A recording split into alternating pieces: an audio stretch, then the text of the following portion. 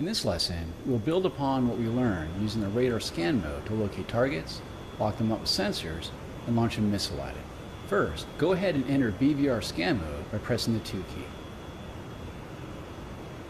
Great, now go ahead and press I to turn on the radar. In the center of the HUD, you'll notice a rectangular box. This is your target designator, or TDC. You'll use the TDC to lock targets displayed on the HUD. Move the TDC around using semicolon up, period down, comma left, and slash right. Because we have some air-to-air missiles loaded for this lesson, we can see the selected missile type indication below the antenna elevation scale. In this case, 27ER, that stands for the R-27ER long-range radar-guided missile. You can cycle the missile type by pressing the D key. Once you feel you have the hang of moving the TDC around, press the spacebar.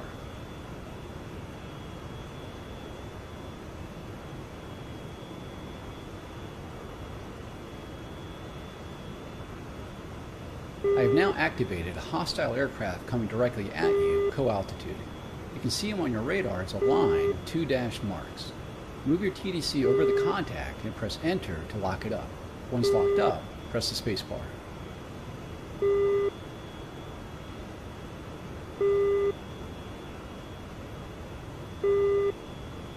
Now that you have the target locked up, you have some new information displayed on the HUD. The circle on the HUD indicates the location of the locked target as seen through the HUD. Above your altitude indication in small numbers is the altitude of the locked target. Above your speed indication is the speed of the locked target. The A symbol to the left of the range scale indicates that the fire control system is in automatic mode and will automatically change the range scale to match the range to the locked target. Attached to the bottom of the range scale is an arrow that indicates target vector. If the arrow is pointing down, it is flying towards you. If it is pointing to the right, it is flying from left to right, and so on.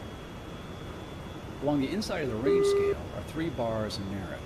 These indicate key range indications. The arrow indicates the target range in reference to the range scale. The top bar is the RMAX indication and represents the maximum flight range of the missile. The middle bar is the RTR indication that represents the maximum range that you can launch the missile and still expect to hit the target, even if the target maneuvers defensively.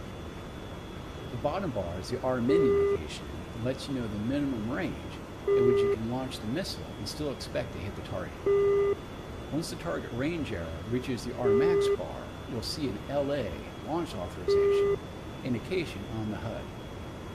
However, let's wait until the target reaches the RTR indication and then press the trigger on your joystick or press the spacebar to launch the missile.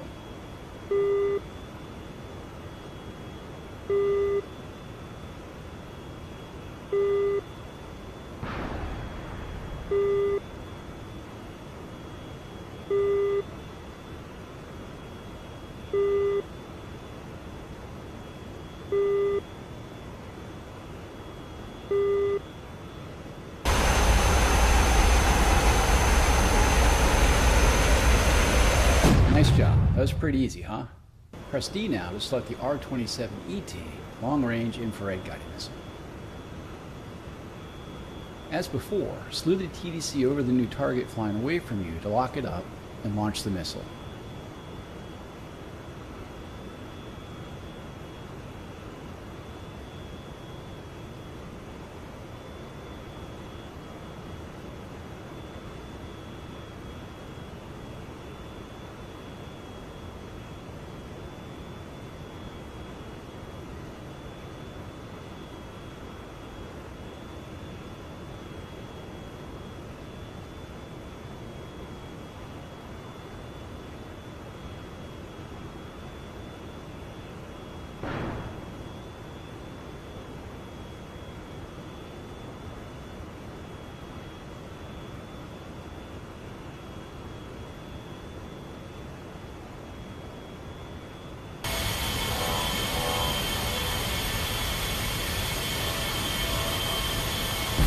Well done. The R-27ET is a good missile to use in concert with the IRST for stealthy attacks. Those are the basics of using air-to-air missiles. You can end the lesson now.